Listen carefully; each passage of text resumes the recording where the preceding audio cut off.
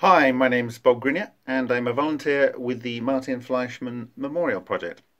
So I wanted to do a shout out here to Jeff Smathers, who is a long-time HHO Brown's gas researcher, and he saw the work that I'm doing in preparation for running the supernova reactor, and he had these lying around, and these are Sapphire windows. These are extremely high temperature, very clear aluminium oxide glass windows, and they're chamfered, and I thank him for sending these to me.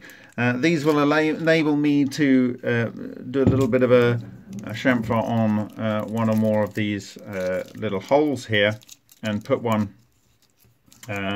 on there somehow, and giving me the option to look into the reactor through some clear glass, with or without the ND2000 filter, and that will be able to physically protect the front of the endoscope camera that was purchased. I think they're held together here with some Kapton tape.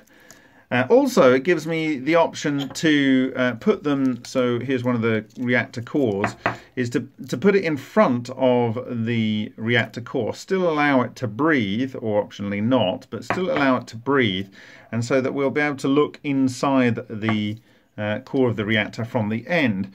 And I have this Hero 3 camera that I used for capturing the sprites in India, in Suhas Raukar's lab, and I actually have purchased a more telephoto rather than wide-angle lens attachment for this. Let's see if I can find it, and take that off there, and we'll be able to put that over the front, and hopefully be able to get some other high definition or very fast frame rate looks down into the neck of the reactor. This may also allow me to use, cameras from phones as well, and they tend to be very capable. Whether I'll be able to look in through the hole at the bottom here, I don't know.